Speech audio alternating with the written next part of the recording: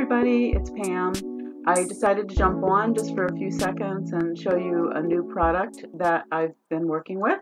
This is called brushstroke paper from Advantage, and what it is paper that you can practice brushstrokes on, and as the paper dries, the brushstrokes disappear.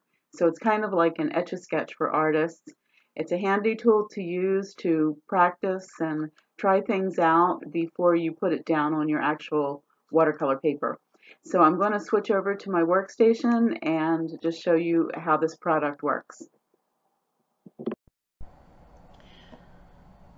So this is called brushstroke paper, and it's put out by a company called Art Advantage, and I will leave the link in the comments so that you can find it if you're interested in giving it a try. It's not very expensive. It's only a few dollars for a couple of sheets, and there are different kinds that you can buy. I think some are actually mounted on a hard board. This particular one is just about, it's about the thickness of regular watercolor paper, and so I taped a little piece of it down on my board, and you just use a brush and clear water, and what will happen is you can practice on it, and then as the paper dries, the brush strokes will disappear and you can have another go using the same sheet of paper. So if I were going to lay in, let's say, I'm working on my boat scene and I want to lay in some mountains and background wash, I would just take my brush, load it up with clear water. You want to make sure it's clean so that you don't leave any residue on your paper. And I'm just going to lay in some mountains here. And here's our foreground water. You have to work kind of quickly with this because, as I said, as the paper dries, it will disappear. So you can't fool around with it for too long, or you'll lose your images. But it's a good way to try out new brushes or just practice your brush strokes. Okay, in this one I just used my Scroggy Loose Goose, and you can see that this brush can lay down some very thick lines, but it can also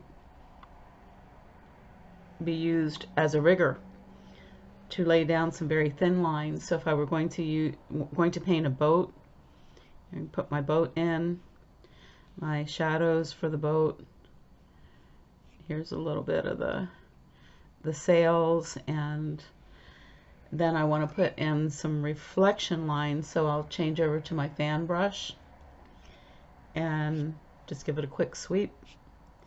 And that's a new technique for me in making reflections on the water. I usually use just a number 6 round with a good point on it, or a brush like this. This is a number 6 round, and I used to make my reflections like this with the number 6 round, but I have discovered just by playing around with this paper that I can make reflections using a fan brush. So, and I actually like the way these reflections look a little bit better than than when I used my round brush. So you can, just experiment with this paper, and you can see it's starting to dry, so my image is starting to fade. But I can see, okay, what would happen if I took my fan brush and used it to lay in the bottom of a mountain range. So I can see, wow, a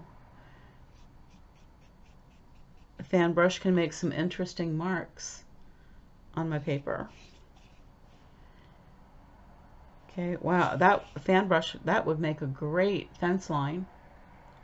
So I'm learning some new things. This is so exciting.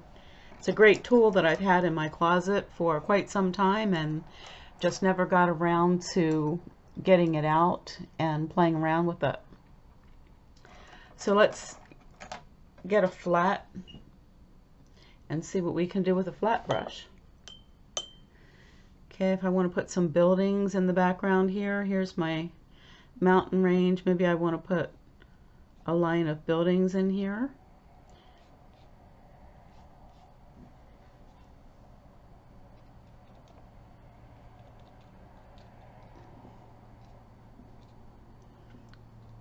Interesting shapes.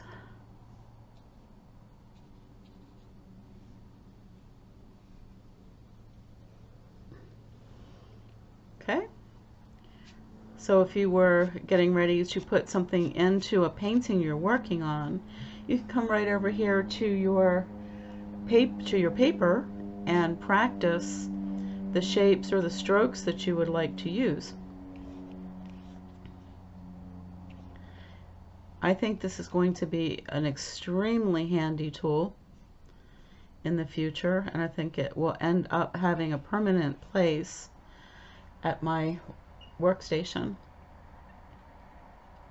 If you want to practice, let's say you want to practice putting in some figures into your painting and you're not quite sure about the perspective.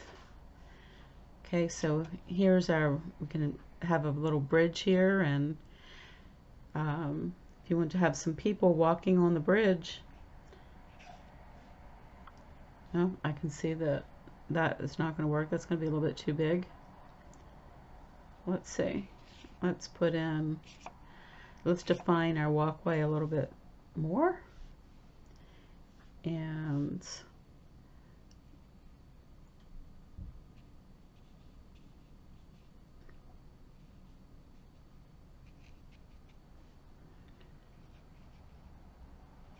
so you can see sometimes by putting in figures it can establish the size of things. So if this is the size of my figure,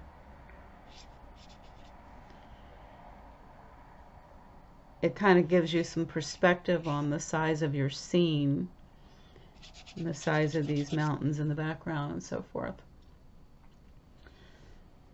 Okay, that's not a very good figure. Let's see, this one over here will be a little further away, so it should be smaller.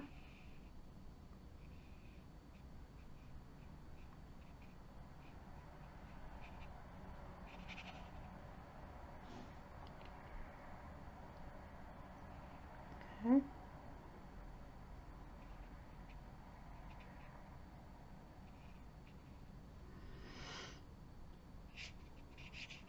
Shadow, you can practice the shapes of your shadows for different things. Something I was practicing this morning is I took my rigger and trying to get a more realistic look to grasses that I use a lot in foregrounds in my painting.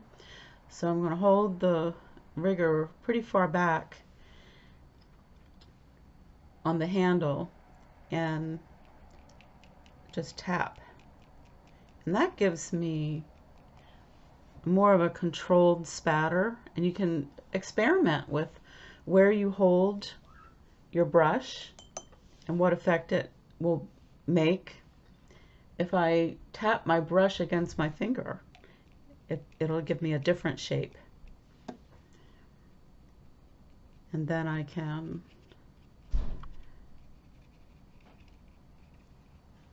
practice my strokes.